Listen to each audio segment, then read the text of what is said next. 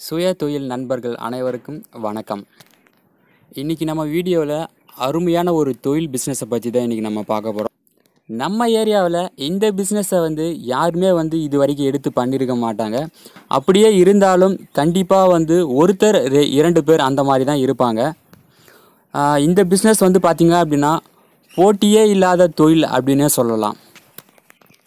இந்த இமேஜ்லாம் பார்த்து ஓரளவுக்கு நீங்கள் கெஸ் பண்ணியிருப்பீங்க. ஆமாம், பனானா சிப்ஸை பற்றி தான் இன்றைக்கி நம்ம வீடியோவில் பார்க்க போகிறோம். இந்த பனானா சிப்ஸை 2 முறையில் நம்ம பார்க்க போகிறோம். ஒன்று பார்த்திங்கன்னா மிஷின் மூலமாக பனானா சிப்ஸை எப்படி ரெடி பண்ணுறது அப்படின்னு சொல்லிட்டு பார்க்க போகிறோம். இன்னொன்று மிஷினில் எதுவுமே இல்லாமல் நம்மளே வீட்டில் இருக்கக்கூடிய பொருளை வச்சு எப்படி இந்த பனானா சிப்ஸை ரெடி பண்ணி நம்ம எப்படி சேல் பண்ணுறது அப்படின்னு சொல்லிட்டு இந்த வீடியோவில் பார்க்க போகிறோம். மொத்தமாக பார்த்தோன்னா இந்த வீடியோவில் 2 பார்ட் நம்ம பார்க்க போகிறோம். ஒன்று மிஷினை வச்சு நம்ம பார்க்க போகிறோம். இன்னொன்று மிஷின் இல்லாமல் நம்மளாவே வீட்டில் இருக்கக்கூடிய பொருளை வச்சு எப்படி இந்த பனானா சிப்ஸை ரெடி பண்ணுறது அப்படின்னு சொல்லிட்டு இந்த வீடியோவில் பார்க்க போகிறோம். நான் 1 கிலோ வாழைப்பழம் 40 ரூபா அப்படின்னு சொல்லிட்டு நான் ஃபிக்ஸ் பண்ணியிருக்கேன். இப்போ உங்களுக்குள்ளே ஒரு டவுட் வந்திருக்கும், நீ எப்படி 1 கிலோ 40 ரூபான்னு சொல்கிற? அந்த மாதிரி ஒரு கொஷின் உங்களுக்குள்ளேயே பார்த்தோன்னா இருக்கும். நீங்கள் இப்படிலாம் கேட்பீங்கன்னு தெரிஞ்சுக்கிட்டு நான் இன்றைக்கி மார்க்கெட்டில் 1 கிலோ வாழைப்பழம் எவ்வளோ போகுது அப்படின்னு சொல்லிட்டு ஆதாரத்தோடு வந்திருக்கேன்.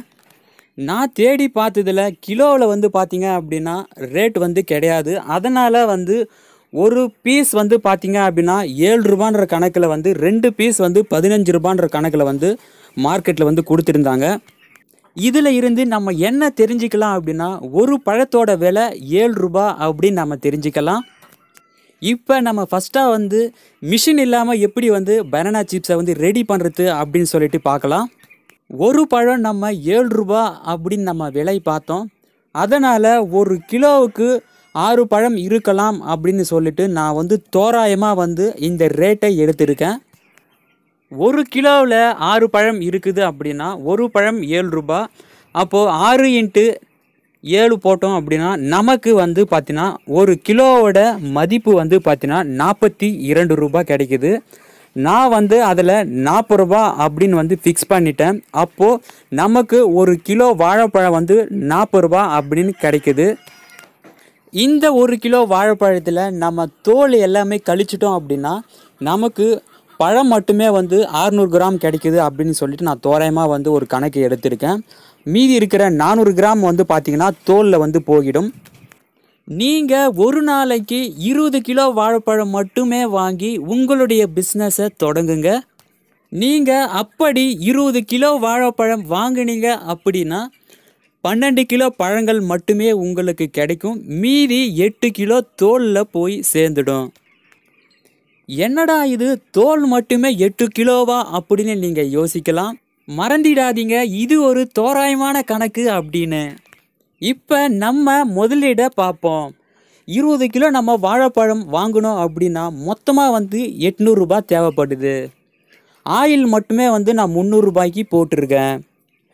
சால்ட் அதாவது உப்பு நான் 50 ரூபாய்க்கு போட்டிருக்கேன். பெட்ரோல் அது ஒரு 100 ரூபாய்க்கு நான் போட்டிருக்கேன்.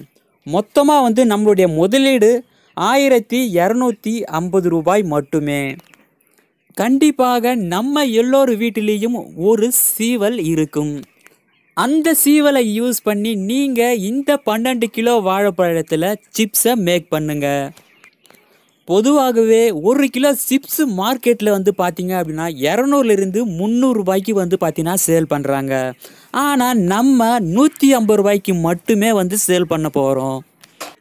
நாம் 1 கிலோ 150 ரூபான்னு சேல் பண்ணோம் அப்படின்னா மொத்தமாக 12 கிலோ 12 × 150 கால்குலேஷன் பண்ணோம் அப்படின்னா நமக்கு மொத்தமாக 1800 ரூபாய் கிடைக்கும். நாம் முதலீடு பண்ணது வெறும் 1250 ரூபாய் மட்டுமே.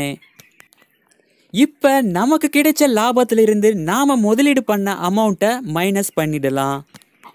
இப்போ நமக்கு 550 ரூபாய் கிடைக்கும்.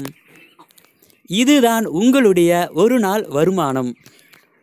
ஓகே நண்பர்களே, இப்போ பார்த்தீங்கன்னா நம்ம 1250 ரூபா முதலீடு பண்ணி நமக்கு பார்த்தீங்கன்னா லாபம் 1800 ரூபாய் கிடைச்சிது.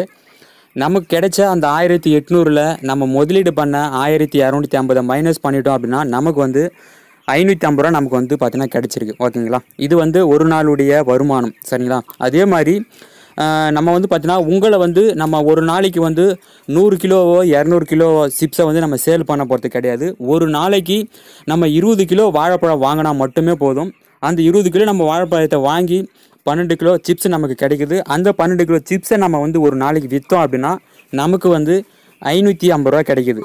அந்த 550ல் நம்ம 50 ரூபா நம்ம திரும்ப வேறு ஏதாச்சும் செலவு வச்சுக்கிட்டாலும் நமக்கு ஒரு நாளுடைய வருமானம் கண்டிப்பாக 500 ரூபாய் கேரண்டி. சரிங்களா, நீங்கள் இந்த பிஸ்னஸை தொடங்குறீங்க அப்படின்னா முதல்ல வந்து எப்போவுமே வந்து பல்காக ஸ்டார்ட் பண்ணாமல் இந்த மாதிரி கொஞ்சம் கொஞ்சமாக நீங்கள் ஸ்டார்ட் பண்ணீங்க அப்படின்னா அதுக்கப்புறமா வந்து நம்ம டெவலப் பண்ணிக்கலாம். இப்போ வந்து பார்த்தீங்கன்னா நீங்கள் இந்த மாதிரி நீங்கள் பிஸ்னஸை ஸ்டார்ட் பண்ணாலே வந்து நமக்கு மாதம் வந்து பார்த்தீங்கன்னா ஒரு 15,000லேருந்து 18,000 வரைக்கும் நம்மளால் வந்து சம்பாதிக்க முடியும்.